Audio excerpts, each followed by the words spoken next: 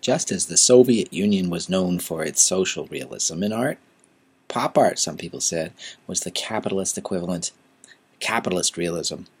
What made American pop art different from the earlier British pop was pretty simple.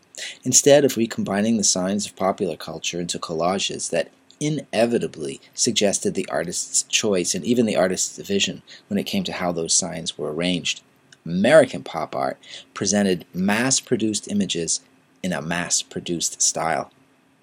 There was no artist's touch. Duchamp admired pop art for just that reason, for letting images be without making them communicate or express anything.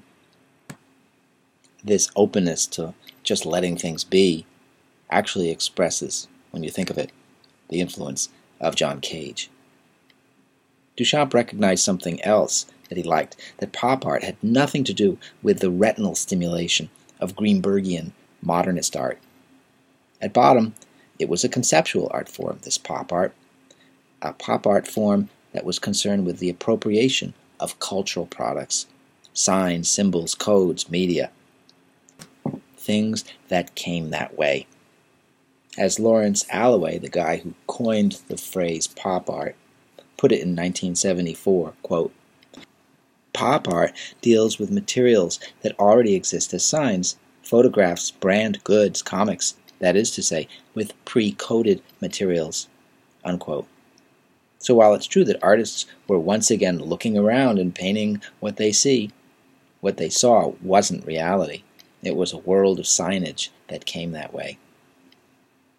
Another key to the period is the new status of artists. Alan Capro's 1964 quote really says it all. "If the artist was in hell in 1946, now he is in business," unquote.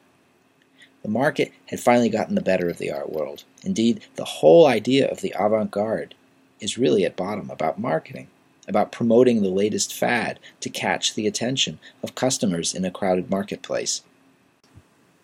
With this in mind, self-promotion for artists meant going for, say, a master's in fine arts at Yale, which would be a good place to network, and which would be a good degree to have to open doors. By contrast, the Hans Hofmann School hadn't even offered degrees. It was just about learning how to paint well.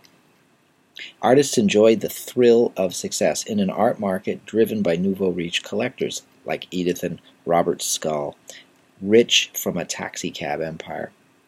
Already indications of that market had appeared in the later 1950s. In 1957, when the Met bought Jackson Pollock's Autumn Rhythm of 1950 for $30,000. It was a record for a contemporary artist. Then, 2 years later, when de Kooning sold out a show at the Sidney Janis Gallery for $150,000.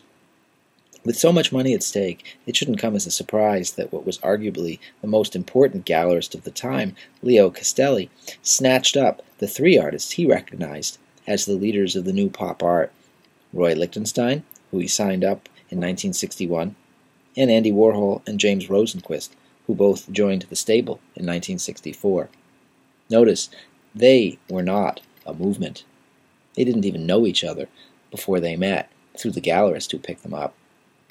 Their work was simply responding to trends and currents of the period.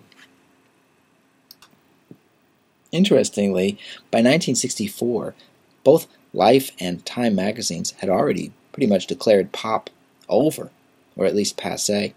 The media, like the culture of consumers, hungered for the next new thing, the new avant-garde.